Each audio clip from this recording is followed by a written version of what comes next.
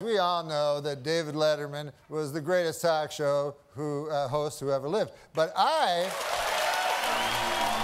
let's face it, there simply are no words that can encapsulate the sheer magnitude of what Dave has achieved these past 33 years. Because he was so good. I love Letterman. Truly one of the funniest people. A man whose gifts to the world of comedy rival even Twain himself.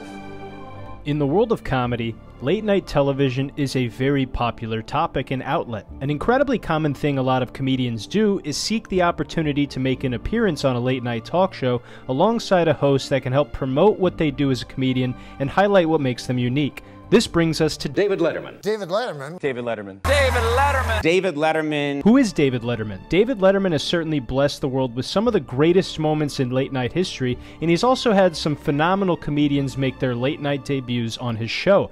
Not only is David Letterman extremely witty and funny himself, but he has this Johnny Carson-like ability to allow his guests to demonstrate what makes them funny and unique. And then after that, he can playfully banter and add his thoughts to the conversation without stealing the limelight or stepping on their toes. This creates a unique experience for the viewer where they get to appreciate Letterman's contributions to his guest's appearance without taking away from their personal appeal. How does David Letterman nail this host-guest dynamic so perfectly every time? Why does the Letterman YouTube channel have over 500,000 subscribers and over 250 million total channel views? Why do so many people love David Letterman? Why does Norm Macdonald consider David Letterman to be the greatest talk show host to ever live? By the end of this video, you will know exactly who David Letterman is, where he came from, some of the amazing work he's done, and what makes him such a terrific and gifted late-night television host who is adored by the people to no end. This is the comedian that changed television forever.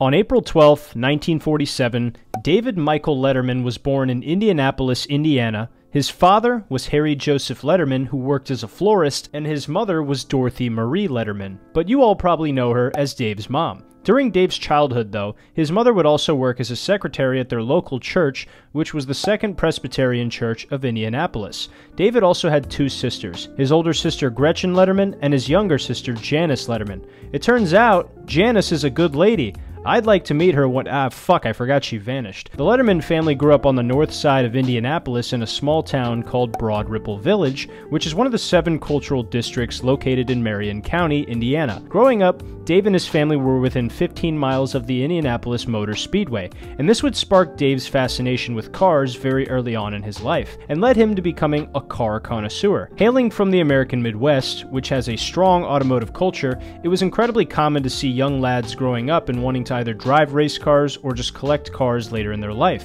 Dave was certainly a part of this cultural phenomenon, and this led to him collecting model cars and racers at a young age. Dave would often ask his father on weekends when he was off school if he could go to the Motor Speedway to see some of the cars race. His father, Harry, was his favorite person in the world, and many of these trips to the Indy Motor Speedway would solidify a strong father-son bond between the two. Dave admired everything about his father. One of the things he admired most was Harry's ability to be funny and witty in any social setting. He actually did an interview with Esquire where he said he really loved how his father could seemingly be the life of the party anywhere he went. When Dave turned 14, he would attend Broad Ripple High School, and this is where he began to showcase his interest in broadcasting and entertainment. During his high school years in the 1960s, Letterman was a very engaged student. He actively participated in the school's radio and television programs, foreshadowing his future career in media. His early experiences in these programs allowed him to develop and start to refine his comedic flair, setting the stage for the witty and charismatic persona he later became known for. Broad Ripple High School also served as the breeding ground for Dave's early comedic performances. His humor, characterized by its dry wit and clever observations, began to capture the attention of his peers and teachers. Similar to his father Harry, Dave would find himself making his classmates and instructors laugh in the radio and broadcasting programs, and this enjoyment he got from making people laugh would soon become an addiction for him. His charisma and comedic timing were evident even in those formative years. While in high school, Dave would also get his first job working as a stock boy and grocery clerk at the local Atlas supermarket in Broad Ripple Village to try and save money.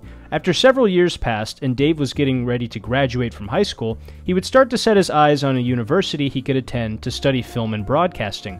According to the Ball State Daily News, he originally wanted to attend Indiana University. However, Dave's academic achievements were not outstanding enough for him to get accepted into Indiana University. So as an alternative, he would apply for Ball State University, located in Muncie, Indiana. The foundation laid during his high school years set the trajectory for his future endeavors in the broadcasting and entertainment industry. The next chapter of Dave's life would begin shortly after his high school graduation, and it would certainly play a pivotal role in shaping the young man and eventually artist we would all come to know and love. David studied telecommunications at Ball State, where he continued to explore and develop his passion for broadcasting. He actively participated in the university's radio and television programs, gaining practical experience that would prove invaluable in his later career. His involvement in these activities allowed him to refine his comedic skills and develop the engaging and humorous style that would become synonymous with his on-screen persona. Dave would join the Sigma Chi fraternity, and this would lead to Dave really getting to show off his personality to his classmates. While attending college, Dave would also meet a woman named Michelle Cook in Muncie, Indiana,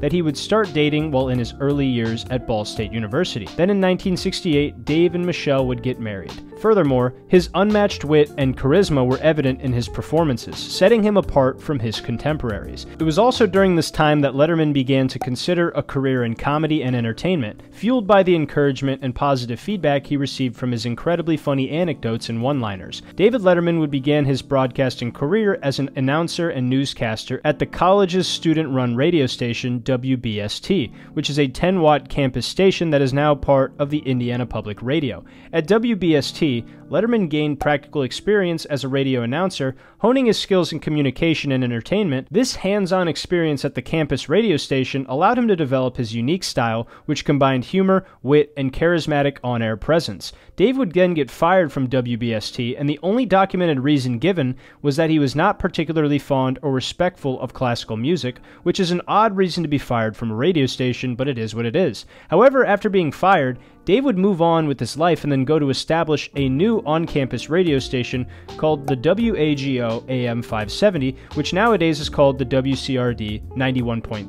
Then in 1969, Dave would graduate from the Department of Radio and Television at Ball State University. Unlike Conan O'Brien, who was a high school valedictorian and Harvard graduate with a perfect GPA, David Letterman was a self-proclaimed average student who never really spent a lot of time worrying about his grades. This was the same reason that he unfortunately was not accepted into Indiana University, but it ended up working out for him in the long run because he would go on to have a scholarship named after him. It was titled the Letterman Telecommunications Scholarship, and it would be for what Dave considered to be C students. Funnily enough, if you look up the scholarship online, the criteria states grades are not to be a criterion or condition for eligibility, evaluation, or consideration, but a recipient's grades must be high enough to meet minimum enrollment requirements of Ball State University and the Department of Telecommunications. It's almost like Dave wrote this himself. After graduating from Ball State University with a degree in telecommunications, Letterman embarked on his professional journey in broadcasting. His experiences at Ball State laid the groundwork for the confidence and skills he would bring to his early roles as a radio announcer and later as a television host. In acknowledgement of his alma mater's influence on his life and career, Ball State University awarded David Letterman an honorary Doctor of Humane Letters degree in 2007. Letterman has maintained a connection with the university, occasionally returning for special events and contributing to the school's telecommunication program. In recognition of his contributions and achievements, David Letterman's alma mater, Broad Ripple High School, renamed its television studio the David Letterman Communication and Media Building in his honor. This acknowledgement reflects the lasting impact he has had on the field of communications and media, showcasing the importance of his formative years at Broad Ripple High School. David Letterman's time at Ball State University played a crucial role in shaping his trajectory in the entertainment industry. The education and experiences he gained during his college years laid the foundation for the successful career that would follow, marking the beginning of his journey as one of the most iconic figures in late-night television history.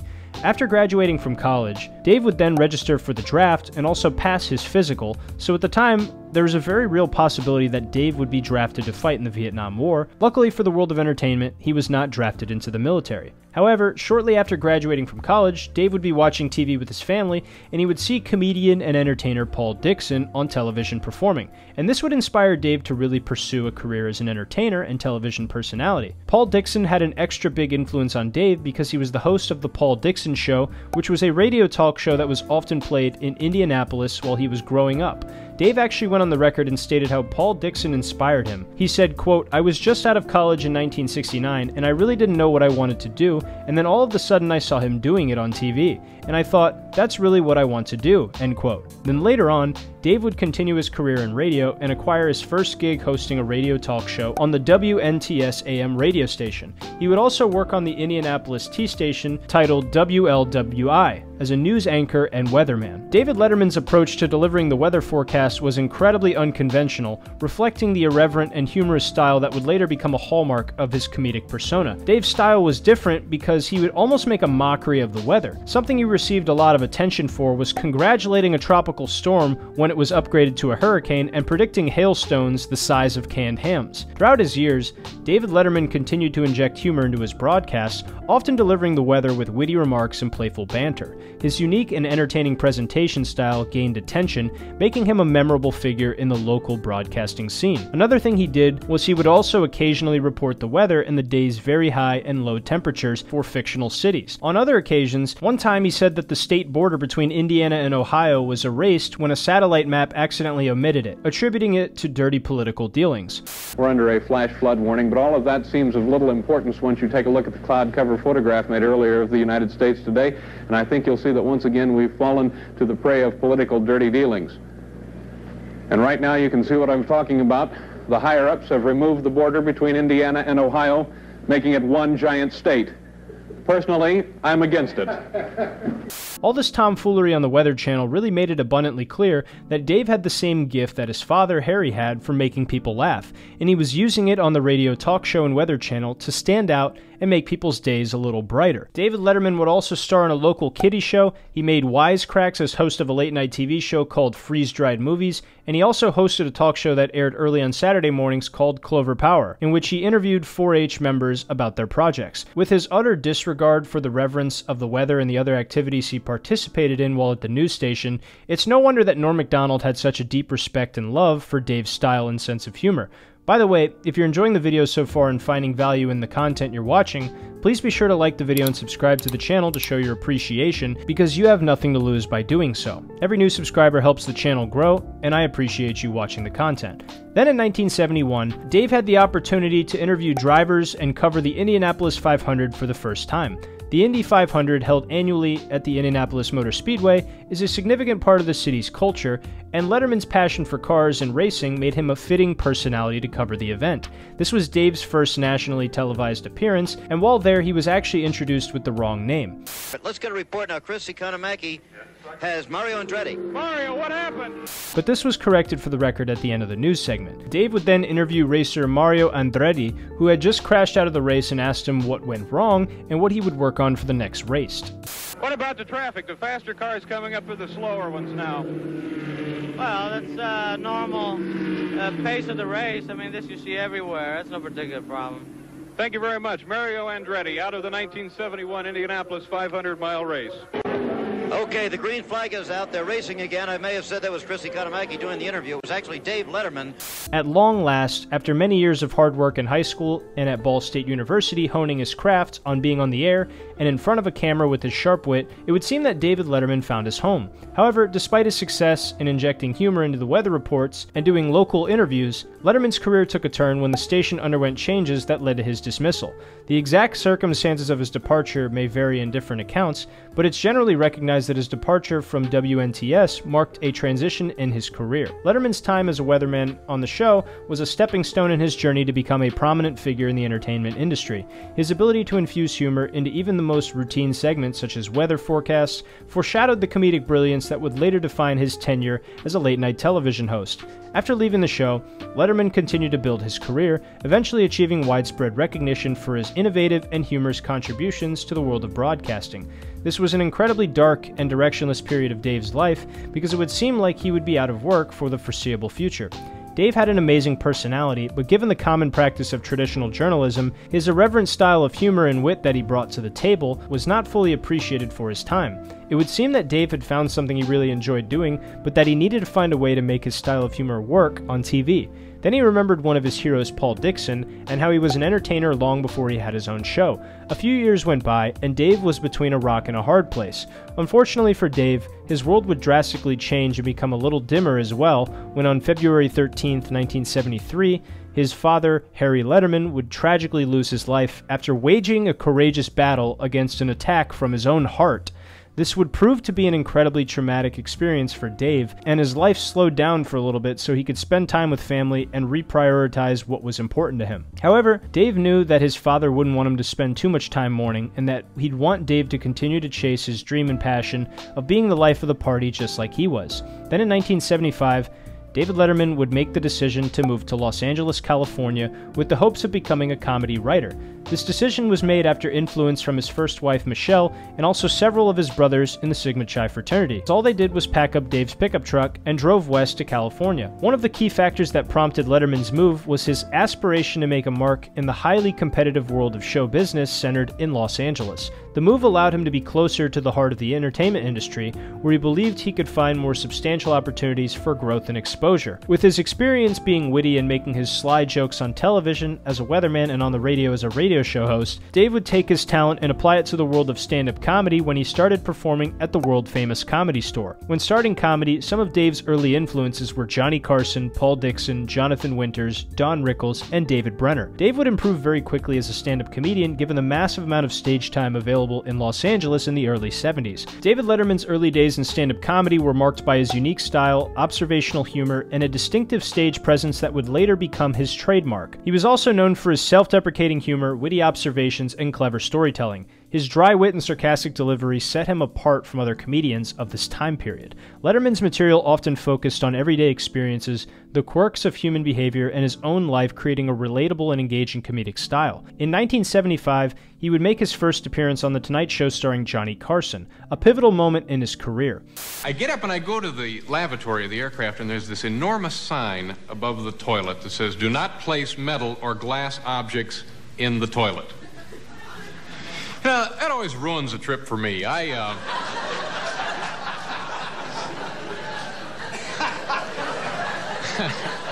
like to go back there, wash a load of dishes in it, you know.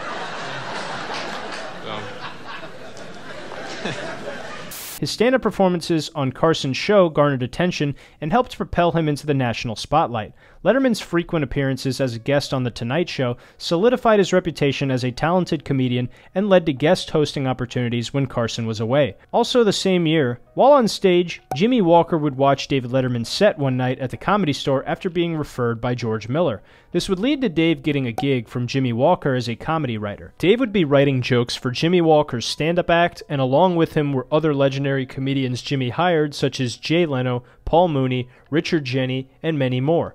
In addition to that, this would lead to other opportunities for David Letterman, such as becoming a comedy writer for the popular sitcom that starred Jimmy Walker titled Good Times. Letterman worked as a writer for the show, contributing to the scripts and helping develop comedic content for Walker's character, J.J. Evans. Good Times was a spin-off of the earlier series Maude and focused on the lives of the Evans family, an African-American family living in a public housing project in Chicago. Jimmy Walker played the role of J.J. Evans, a character known for his catchphrase, "Dynamite!" David Letterman's time as a writer on Good Times allowed him to further establish himself in the television industry. While Good Times primarily focused on social and family issues, it also incorporated humor, and Letterman's comedic talents were put to use in crafting jokes and dialogue for the characters. It's worth noting that Letterman's work on Good Times was part of his broader involvement in the entertainment industry during the 1970s. His experience as a stand-up comedian, appearances on talk shows like The Tonight Show starring Johnny Carson, and writing for sitcoms contributed to his growing reputation as a versatile and talented comedic figure. The opportunities for David Letterman were only just beginning as well. By the summer of 1977, Letterman was a writer and regular on the 6-week summer series The Starland Vocal Band Show. broadcast on CBS. This was another amazing experience for Dave very early on in his career, and it certainly would make paying the bills in California much easier in the meantime. Then in 1977, Dave would host a pilot titled The Riddlers, which would unfortunately not be picked up by a network. The Riddlers was a game show that he developed and hosted in 1977. The show was created by Letterman and Bob Einstein, also known as Super Dave Osborne, and it featured a unique and unconventional format. The Riddlers was not a traditional game show in the sense of quizzes or trivia questions. Instead, it was a comedy game show that revolved around a panel of celebrities trying to solve various puzzles and riddles. The show combined elements of humor, wordplay, and improvisation. One of the notable features of The Riddlers was its humorous and lighthearted approach to game show conventions. The celebrities on the panel, along with Letterman, engaged in banter and comedic interactions while attempting to solve the puzzles presented to them. Despite the pilot being produced, it did not progress to become a full-fledged series. The show's concept and format might not have resonated strongly with network executives or audiences at the time. However, the pilot serves as an interesting footnote in David Letterman's career, showcasing his versatility and experimentation with different television formats. Despite not being picked up, Dave would move on with the experience and on to the next project. Unfortunately for Dave, in October 1977, he and his wife, Michelle Cook, would divorce because of irreconcilable differences. This would be a devastating part of Dave's life, but it did not slow him down in his career pursuits. After the divorce, in January 1978, Dave would co-star in the Barry Levinson-produced comedy special titled Peeping Times. This was another awesome experience for Dave, given the fact that he'd be writing and performing comedy and gaining more experience being funny on air, which would come in handy when he would eventually transition into late-night television. Also, in 1978, Letterman would get into a relationship with Merrill Markoe, who would also end up being one of the head writers for Late Night while Letterman was on the show. They would end up dating and living together for around 10 years. Then later in 1978, Dave was a cast member on Mary Tyler Moore's variety show, Mary.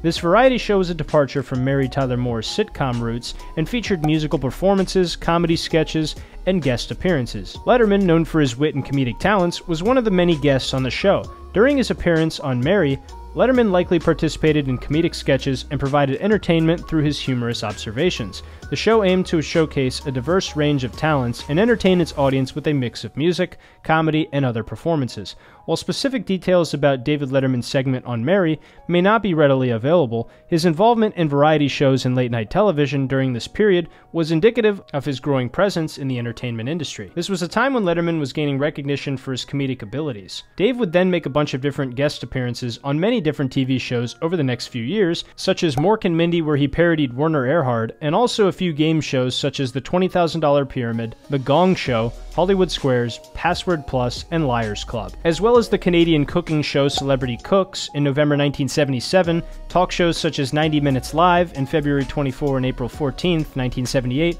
and The Mike Douglas Show on April 3, 1979 and February 7, 1980. It was at this point Dave really started to expand outside of just comedy into several different acting roles as well. He was actually screen tested in 1980 for the lead role in the film Airplane. Despite Dave's audition going well, he would eventually be beat out by Robert Hayes, who would then play the role in the movie. With all these credits just building up Dave's resume over time, he would also, in the meantime, continue to make guest appearances on The Tonight Show with Johnny Carson. His segments often featured sharp, observational comedy, humorous anecdotes, and banter with Johnny Carson that resonated with his viewers. This made him stand out a lot, and Johnny really fell in love with the style of humor that Dave encapsulated. In Letterman's formative years, he made an astounding amount of appearances on The Tonight Show, counting 22 total appearances. This was a very pivotal time for Letterman because Johnny Carson would go on to be one of his greatest mentors and certainly his biggest comedic influence on stage as a stand-up comic and behind the desk as a future late-night television host. Then in 1978, Johnny Carson would give David Letterman the opportunity to guest host The Tonight Show, and Dave immediately felt at home. His guest hosting stints were incredibly well received, showcasing his comedic talents to a much broader audience. After a successful performance as the guest host, Dave would soon become a regular guest host for the show, and this would allow him to start to deeply develop his late-night hosting chops and make his transition to becoming a late-night host that much easier down the road. One of the most memorable moments in the history of The Tonight Show occurred on May 22, 1992, when Johnny Carson hosted his final episode. David Letterman was the featured guest, and their conversation was heartfelt and reflective. Dave paid tribute to Johnny Carson, expressing his deep gratitude and admiration for him. David later followed this trend with one of the greatest comedians of all time. If you're a fan of this channel, you already know who this comedian is, but we will get to that later on. But all in all, David Letterman's time on The Tonight Show played a pivotal role in his career, providing him with the exposure, credibility, and a platform to showcase his comedic talents. It was a crucial stepping stone towards his eventual success as the host of his own late-night talk show, Late Night with David Letterman. On June 23, 1980, Letterman was given his own morning comedy show on NBC, titled The David Letterman Show. It was originally 90 minutes long, but was shortened to 60 minutes in August 1980. The show was a critical success, winning 2 Emmy Awards, but was destroyed in the ratings, and this led to the show's cancellation. The last show aired October 24, 1980. In sum, the early part of Dave's career, he had already accomplished a lot as a comedian, writer, and also as a show host. After gathering experience on TV as a weatherman and on the radio show, he decided to move to Los Angeles, where he pursued his dream of being a comedy writer. Given the profound impact Dave's father had on him in his early years, this admiration for his father would manifest into Dave wanting to be the life of the party and seen as funny anywhere he went. He would lean into his quirks and dry sense of humor, and with that came Dave starting to find his voice as an entertainer, and in a very short time of moving to California, he would start to receive opportunities as a comedian and writer. Although Dave's experience with his own show, The David Letterman Show, was short-lived, it would lead a direct line into the next opportunity for Dave that would drastically impact his comedy career. With all of this experience, it would not be long before Dave would receive one of the biggest opportunities of his entire life and would inevitably make his dreams come true.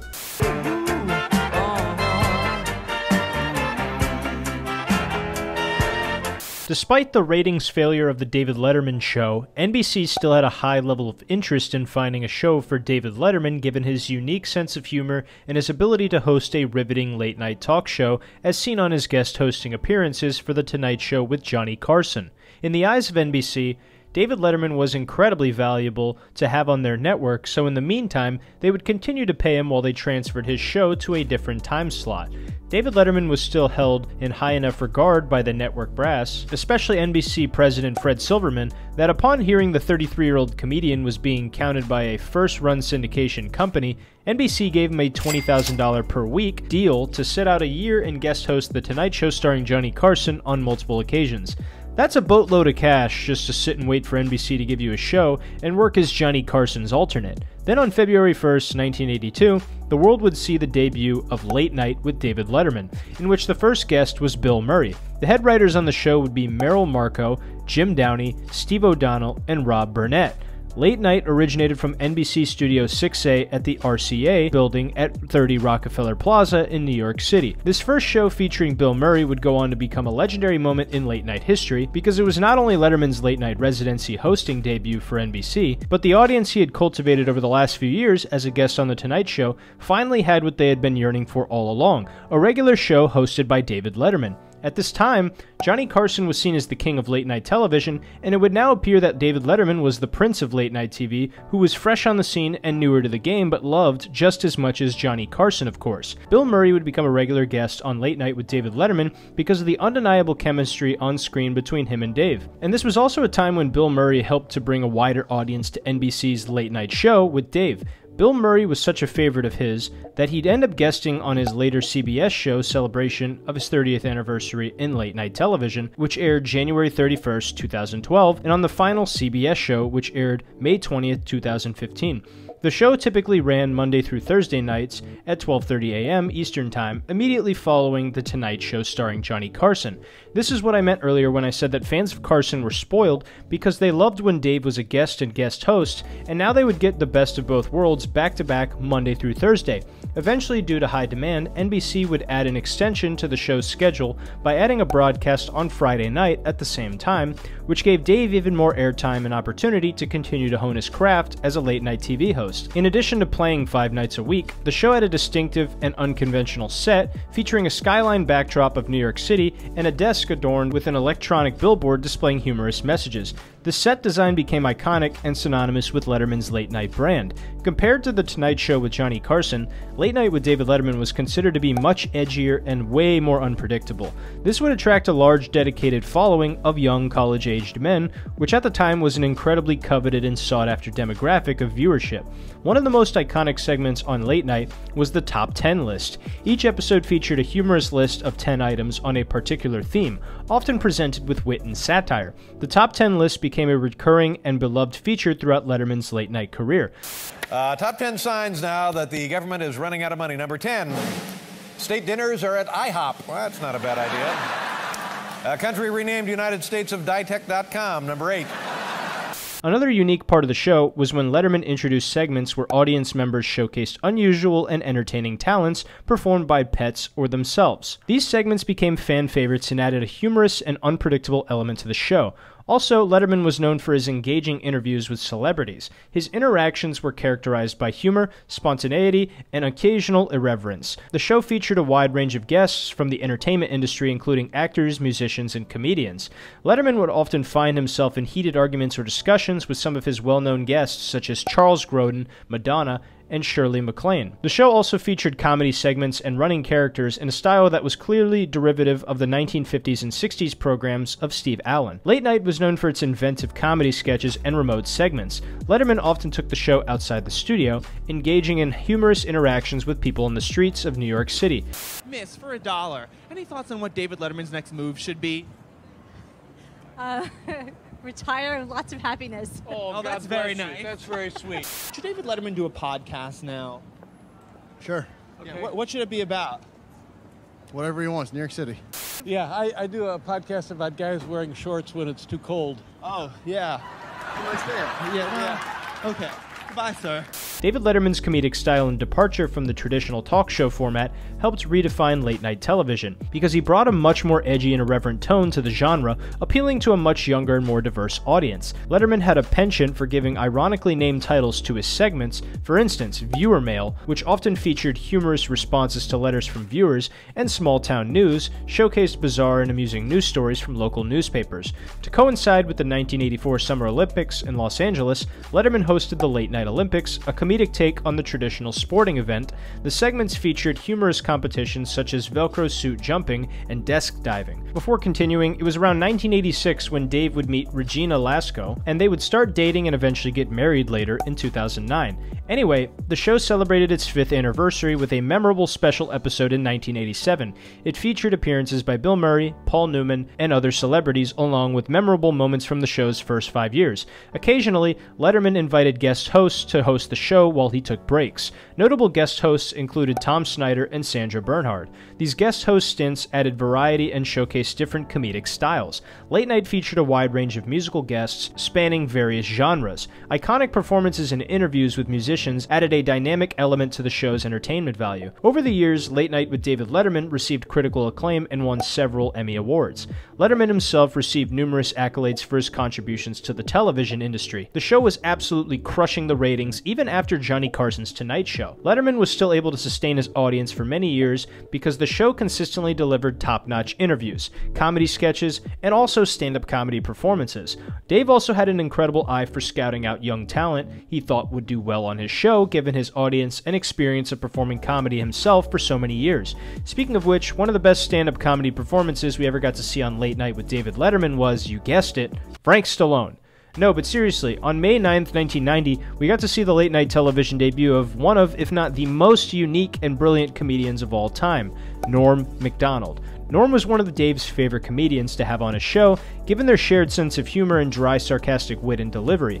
I don't want to gush too much over Norm just yet, but this late-night debut of his was near the end of David Letterman's reign on Late Night. For a decade, David Letterman ran one of the most popular late-night tenures in history and set an incredible precedent moving forward of how the show should be run, and proving that an unconventional style could prove to be extremely successful if you worked hard enough and have a talented enough team of writers and producers to make it possible. This paved the way for Conan O'Brien just a few years later. Then in 1992, 10 years after David Letterman started his tenure at Late Night, Johnny Carson would announce his retirement from The Tonight Show. Upon his retirement announcement, Johnny Carson publicly stated that he believed that David Letterman would be the perfect candidate to take over at The Tonight Show, given the immense amount of success he had seen in his decade at the late night program. Despite his flaming endorsement from Johnny Carson, NBC announced that instead of Letterman, the replacement host would be Jay Leno on The Tonight Show. Obviously, this went against the wishes of Johnny Carson, and this decision really bummed out Dave because he had really hoped to take over for Johnny given his immense amount of admiration and respect for him as a host. Johnny also believed that Letterman deserved it given the fact that he was his rightful successor, and as a result, David Letterman would announce his move on January 14, 1993, to a competing network, CBS. He would be hosting a new show, and Lorne Michaels announced that his replacement would be Conan O'Brien, and that he would start as the show's new host on September 13, 1993. The show won so many different awards, it's actually hard to locate them all. In 2013, the series was ranked number 41 on TV Guide's 60 Best Series of All Time. Additionally, during its run, the show was nominated for the Primetime Emmy Award for Outstanding Variety Series 11 times. It was also nominated for the Primetime Emmy Award for Outstanding Writing for a Variety Series 14 times, winning 4 and won 1 Primetime Emmy Award for Outstanding Directing for a Variety Series out of 7 nominations. All in all, David Letterman's tenure on Late Night at NBC was a massive success for him given his dreams and aspirations he always had as a young man. He wanted to be the life of the party and make everyone laugh just like his father Harry did, and he also wanted to be in television broadcasting where he would let his unique personality and sense of humor shine for everyone to appreciate. After 10 full seasons, numerous Emmy Awards, and countless hours of top-tier content recorded, it would seem that David Letterman had made his mark at NBC and that it was time for him to begin the next chapter of his life. He works at Mr. Ketchup Tories down on Sullivan Street, across from the medical center. With Conan arriving at NBC's Late Night, David Letterman had moved to working with CBS and establishing his own late-night talk show now titled Late Show with David Letterman, which had its debut episode on August 30th, 1993. The show was produced by CBS and also Letterman's production company known as Worldwide Pants. The head writer that Letterman hired was a guy named Matt Roberts. He's an odd-looking duck. In most U.S. markets, the show aired from 11:35 p.m. to 12:35 a.m. Eastern and Pacific time. Given his transition from Late Night at NBC, this was not a massive adjustment in time scheduling for Letterman, and was basically the same schedule the show had been on for the last 10 years. The show, even though it ran the same format, would prove to be much bigger and more successful than any of Dave's previous projects thus far. A lot of the sketches and segments that Dave had started on Late Night were unfortunately unable to be crossed over because they were technically the intellectual property of NBC still, so there were some new segments but also a few of the old ones that they managed to salvage and bring over to CBS through heavy negotiation between networks. This is how the negotiation worked. Because of the significant issue regarding Letterman's move to CBS and the ownership of the long-running comedy bits, as well as the name of the CBS show itself, NBC claimed that much of what he did on Late Night was intellectual property of the network, and Letterman and his attorneys countered that some segments, like Stupid Pet Tricks for example, predated Late Night and had always aired on The David Letterman Show, which was owned by Letterman's production company rather than NBC, and others, such as the Top 10 list and Viewer Mail, were common property and not owned by either Letterman or NBC. Ultimately, a compromise was reached in key areas. The Viewer Mail segment would be called the CBS Mailbag, the actor portraying Larry Bud Melman on the Late Night would use his real name, Calvin DeForest, on the CBS show, and Paul Schaefer's World's Most Dangerous Band would become the CBS Orchestra. In addition to the show's sketches and segments, the set was incredibly legendary and memorable for Dave and his audience. The show was taped at the Ed Sullivan Theater in New York City, which became a symbolic and iconic location for Letterman's late night career. The theater had a significant history, having hosted the Ed Sullivan Show in the past. When the show debuted, the first episode was quite the spectacle. I'll recount it for you. On August 30th, 1993, David Letterman came out for his first episode to roaring applause and cheering from the same fan base who had stuck with him through his switch from NBC to CBS. After Letterman was introduced on the first episode, NBC nightly news anchor Tom Brokaw accompanied him on stage and wished him luck with the show. Brokaw then proceeded to retrieve a pair of cue cards while stating that these last two jokes are the intellectual property of NBC. After he carried them off stage, Letterman responded, "Who would have thought you would ever hear the words intellectual property and NBC in the same sentence?" In his opening monologue, Letterman said, "Legally I can continue to call myself Dave," but joked that he woke up that morning and next to him in bed was the head of a peacock while the orchestra played the theme from The Godfather. Given all the drama David faced with the intellectual property dispute, this was the perfect way for him to handle the situation in a dry and sarcastic manner in typical David Letterman fashion. The show would dominate The Tonight Show with Jay Leno for the first 2 years, and this was no mystery. It's because Letterman was a breath of fresh air in the late-night television landscape. Some of the reasons people loved his show were the same reason they loved him on Late Night. For example, Dave continued to host a wide array of celebrity guests, including actors, musicians, politicians, and comedians. His interviews were known for their wit, humor, and candid nature, and notable guests included iconic figures such as Bill Murray, Julia Roberts, and Tom Hanks. In addition to that, the show featured diverse musical performances ranging from established artists to emerging acts. The musical guests often performed on the show's rooftop overlooking Broadway. There are also some incredibly memorable moments from the show, such as the first show after that tragedy, you know, the one where all the stories came crashing down, when Letterman delivered a poignant monologue about the situation and his candid reaction to it. All of these reasons and more led to David Letterman leading the late-night TV ratings in the first 2 years of the show's existence. However, the competition would not cease because Leno pulled ahead on July 10, 1995, starting with a Hugh Grant interview after Grant's arrest for picking up a Los Angeles prostitute.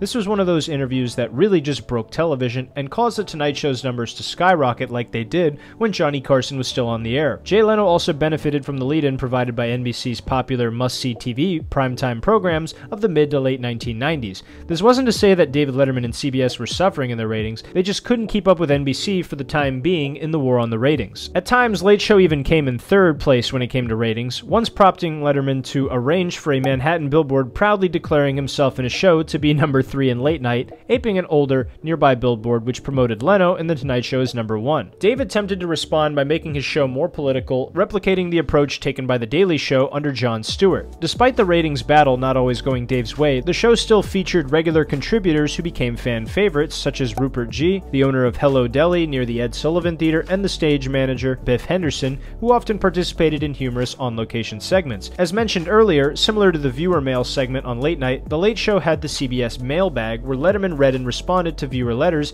and emails in a humorous and sometimes irreverent manner. The show was a massive success any way you look at it, and the awards would certainly reflect this statement. In 2002, Late Show with David Letterman was ranked number 7 on TV Guide's 50 Greatest TV Shows of All Time. As host of both Late Night and Late Show for more than 30 years, Letterman surpassed Johnny Carson as the longest-running late-night talk show host in 2013. That same year, Late Night and Late Show were ranked at number 41 on TV Guide's 60 Best Series of All Time.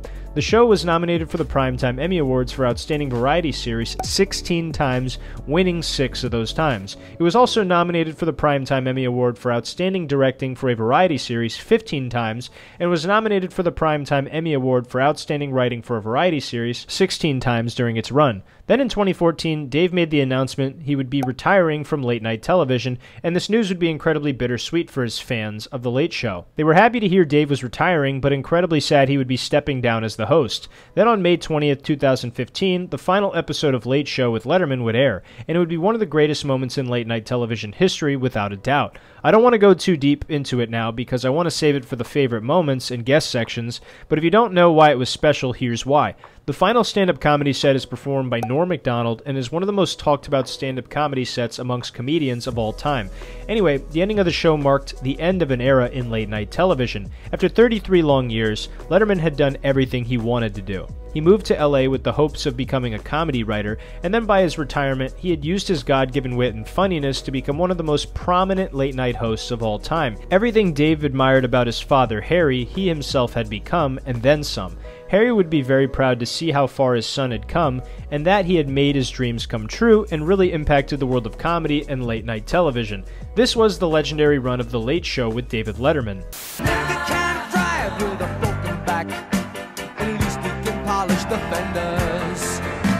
As much as I love David Letterman, it's impossible to make a video about him without covering the scandal he was a part of. During his late-night television reign on Late Show at CBS, in October 2009, David Letterman revealed on-air during The Late Show that he had been the target of an extortion attempt related to his extramarital affairs.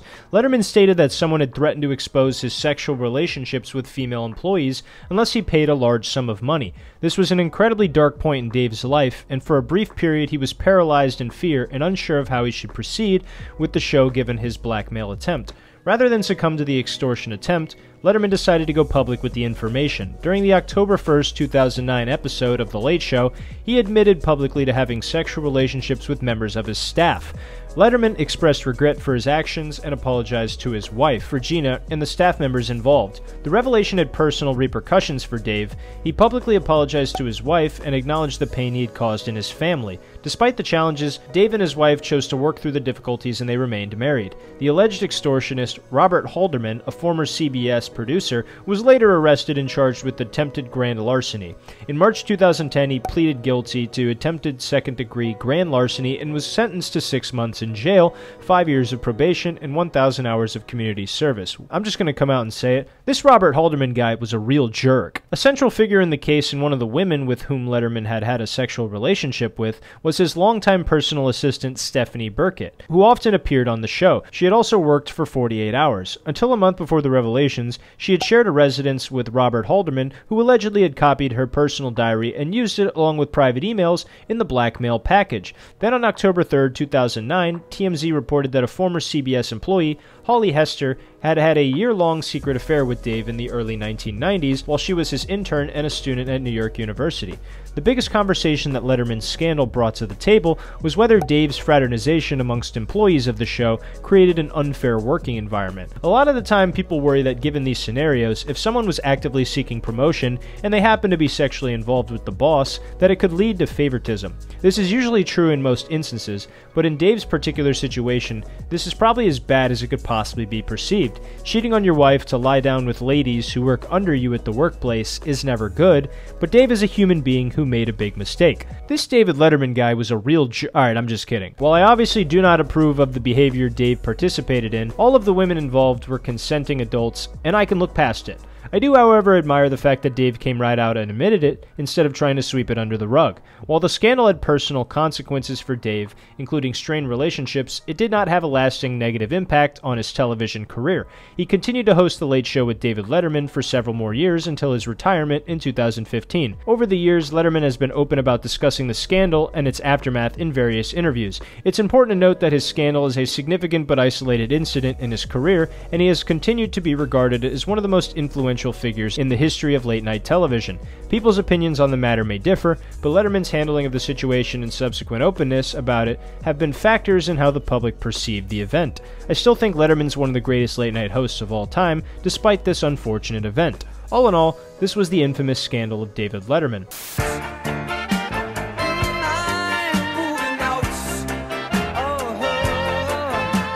To balance out the negativity from the scandal, I'll now be sharing some of my favorite moments with David Letterman and some of my favorite guests. You already know who my favorite is, so I'm going to go ahead and start with some other people. To begin with, one of my favorite guests to appear on The Letterman Show was comedian Dave Attell, who made his network television debut on November 24th, 1993. Dave Attell would absolutely destroy, as he commonly does, and he would then sit down with Dave and proceed to exchange wits, and it was a very special moment on Letterman's show. One time I flew to Australia. It takes like 2 days to get there. And when you get there, it's earlier than when you left. When I landed, I called my house. I picked up the phone. You know when you're young, you think your dad's Superman, and then you grow up and you realize he's just a regular guy who wears a cape and...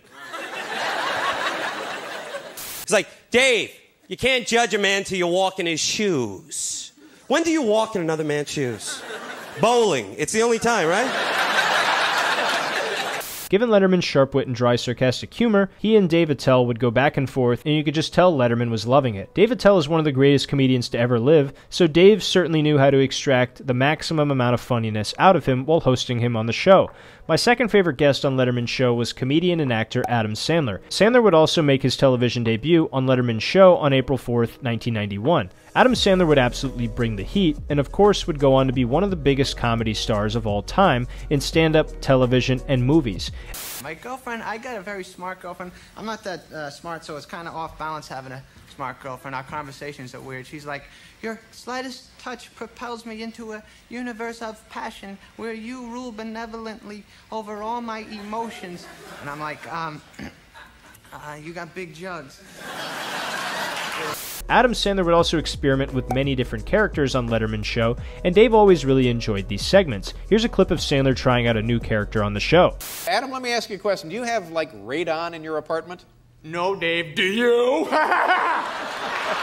I want to do is love you! And you keep pushing me away! What do you have in the briefcase? Socks. I love this moment a lot. It's really cool to see the chemistry that Dave has with Sandler, even when he's in character. I also love the story Sandler tells of his dinner with Bob Barker. It's really funny to think about when you understand that Adam Sandler would later have a cameo of Bob Barker in Happy Gilmore where he beats the living shit out of Happy Gilmore. Check this clip out. You went out to dinner with Bob? Yeah, it was cool. I sat next to him, and he's a big animal that's rights animal, activist. sure. And I forgot, and I started feeling guilty, you know, because I remember once I had my chicken, and he'd look at me, you know, he'd look at me like, why? Why do you hurt the chicken? I'm sorry. He's like, that chicken has a family. And I was like, you can tell their family that they raised that tasty little chicken. Yeah. The story is really funny, and David Letterman, of course, masterfully extracts the details everyone wants to know with great questions. Finally, my favorite David Letterman guest of all time is Norm Macdonald. He made his late-night television debut on Dave's show May 9th, 1990. He did really, really well, and Dave would like Norm so much that he would start to have Norm on as a regular guest. Given the fact that Norm and Dave both had a similar sense of humor with the dry, sarcastic delivery and wit, these two would absolutely become perfect for each other. Not like that, guys. They both own a doghouse, after all, but in the sense that they were the perfect host-guest relationship on a late-night television show. One of my favorite moments of Norm on Letterman's talk show is when he tells Dave a story about baseball player Bob Uecker. I'll show you the clip so you can see for yourself. Bob is a very, very funny man, and I often go in the booth with him, you know. Oh, sure. So one time we were there, and John Fogerty was in the audience. So he was talking to me, and he says, hey, man, you know that guy? I go, yeah. He goes, that's John Fogerty, rock and roll singer. So I go, yeah, I know who it is. He goes, yeah, man. He goes, but I played in a golf tournament with him. He goes, you probably think of him as some that likes to bite the heads off of chickens, but this guy can...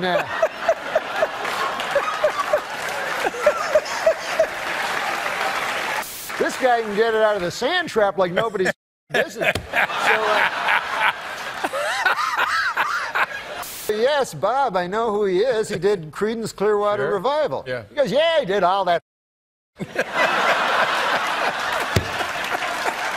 I've literally never seen someone make David Letterman laugh like this. I'm sure some of you can find other clips that are comparable, but this really just speaks volume as to how much Dave loves Norm as a guest and a comedian. He's laughing like a giggly teenager at his friend's sleepover and really just savoring the moment. This isn't a Jimmy Fallon exaggerated laugh either. This is just a super genuine hearty laugh Dave is having at Norm Macdonald. You can also see how much Norm is loving it because Letterman was always one of Norm's heroes, and to be cracking him up like this has to be a dream come true for him. It's just an absolutely splendid story from Norm on Dave's show. Another one of my favorite moments is when Norm goes on Letterman's show and talks about getting fired from Saturday Night Live. Norm had just been fired from his dream job as the Weekend Update anchor on Saturday Night Live, and he came on to talk about it to Dave. Dave trashes Don Ohlmeyer, as Norm said he's the one that fired him, but Norm refuses to take a low blow and stays kind, and Dave even laughs at how polite Norm is about the whole thing. Check it out. No, you didn't get fired. Yeah, they fired me. No, they didn't fire you. No, I'm serious. I talked to a guy that said I'm fired. Fired from your television job? They said that this guy, Don Ohlmeyer, turns out to be the president. Yeah, now I know Don Ohlmeyer, and just between you and me, he's an idiot. Oh. So he goes, oh yeah, I'm firing you there from the show. And then I said, oh, that's not good. You know? And then I said, why is that now? And he goes, oh, you're not funny. Yeah. And then I said, oh, Lord, that's even worse news, you know? He's a good man. Well, he just fired you. What do you mean he's a good... What is wrong with you? You quisling? Stop that. I don't know what quisling means, but... Norm hilariously delivers why he was fired, and Dave just continues to ask the questions that all of us are wondering. This causes us to get the best possible interview from Norm on his exit from Saturday Night Live. Finally, my favorite moment in late-night television history is Norm Macdonald's stand-up performance on David Letterman's final episode of Late Show that aired on September 15, 2015. To begin with, Norm takes to the stage and brings some of the best stand-up comedy the world has ever heard. His delivery, stage presence, and jokes are all on point. There is one country that worries me, though. Not Iraq, not Iran, not North Korea. The only country that really worries me is the country of Germany. I don't know if you guys are history buffs or not, but In the early part of the previous century, Germany decided to go to war. And who did they go to war with? The world. So you figure that would take about 5 seconds for the world to win, but no, it was actually close. In addition to this, after telling some of the finest jokes ever written by a comedian, Norm goes on to tell his favorite joke he ever heard Dave tell to the audience. Then after the fact, Norm announces to Dave how thankful he is and that he loves him. If something is true, it is not sentimental, and I say in truth, I love you. Oh my God. Oh my God. Very funny, Norm. And thank you. Thank you for everything. Thank you. Norm Macdonald, ladies and gentlemen. That was very sweet, Norm. An incredibly sentimental moment from Norm that at the time shocked the world. Norm was not known for being outwardly sentimental often, so this was a huge surprise to his audience and also Dave. We now know that Norm had been waging a courageous battle against cancer for around 4 years at this point, and this certainly contributed to his tears being shed. I can't really put into words how special this was for Norm and Dave. The same way that Dave made his late-night debut on Johnny Carson's show and then did the final performance when he retired, Norm had just done the same thing for Letterman. After many decades and decades of hard work, honing his funniness, Norm would eventually become one of Dave's heroes, and then he had the privilege of doing the final set on his show. It's enough to bring a grown man to tears, and as a 23-year-old deeply closeted gay man, this last Letterman performance brings me to tears just about any time I see it now. Not to mention, this late-night comedy set would go on to be one of the most talked about stand-up sets of all time, and this is for good reason. Being the Norm fanboy I am, this Letterman set will certainly get its own video very soon, but all in all, these were some of my favorite moments and guests on David Letterman's late-night talk shows.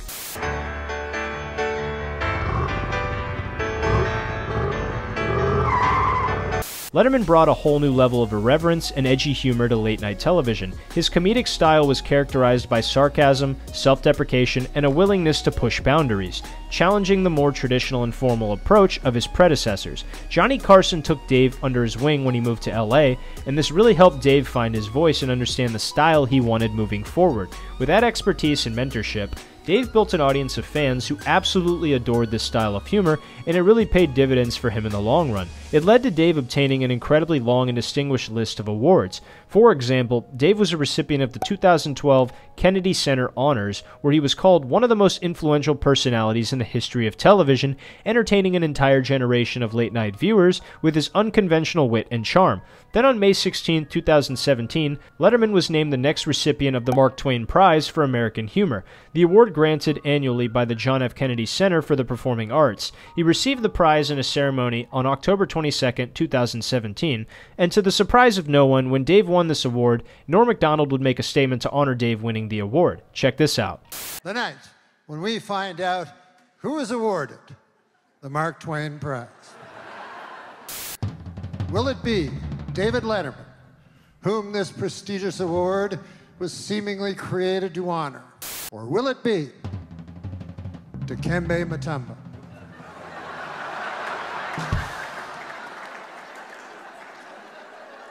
I mean, Mr. Letterman reinvented the late-night talk show. Mr. Letterman deconstructed television itself. Mr. Mutombo blocked basketball shots. I mean, I keep waiting for somebody to come out here and tell me this is all some sort of joke. Norm always finds a way to make Dave laugh, even when honoring him for winning an award. Also, Letterman's influence can be seen in the comedic styles of many late-night hosts who followed him. His approach to interviews, the use of his humor in addressing current events, and the incorporation of unconventional segments have become staples of the late-night landscape. Beyond the realm of late-night television, Letterman's impact extended to broader cultural conversations. His irreverent approach and willingness to challenge conventions made him a cultural icon, influencing discussions about humor, media, and entertainment. Since his retirement in 2015, he now hosts the Netflix series My Next Guest Needs No Introduction with David Letterman. All in all, Dave did every single thing he said he was going to do. He wanted a career in radio, he got it. A career in television, he got it. A career in comedy, he got that, and so much more. It started with the admiration for his father being able to be the life of the party and light up the room with laughter and wit, But Dave took this burning admiration and became one of the most influential entertainers and late-night hosts to ever live. I'm sure in the coming years we will see more amazing things with David Letterman, and I for one am extremely excited to see what magic and mystique he brings to the world of comedy next. This has been the comedian that changed television forever. Hey guys, thank you so much for watching the David Letterman video all the way to the end. If you want to support the channel, make sure to like the video, subscribe to the channel, and turn on post notifications down below, because that's a free way to support me and help this community grow, one subscriber at a time. And also, make sure to share this video with somebody you think would like it, and if you hated the video, make sure to share it with somebody you don't like. If you want to take your support to the next level, you can check out my Patreon page down below where you can support me for as little as $5 a month, and you get some exclusive benefits such as seeing videos early, seeing exclusive content such as my set from the Tampa Improv, and you also get to play a direct hand in the direction my channel takes, and you also get shoutouts every single video. Shoutouts to Crossblocker, Jason Murray, Thomas Gill, and Ethan for being patrons on the channel. But once again, thank you guys so much for watching. Without further ado, I hope you guys take care of yourselves, your friends, your families, your loved ones, anybody important to you. I love you, and I'll see you in the next video. Take care.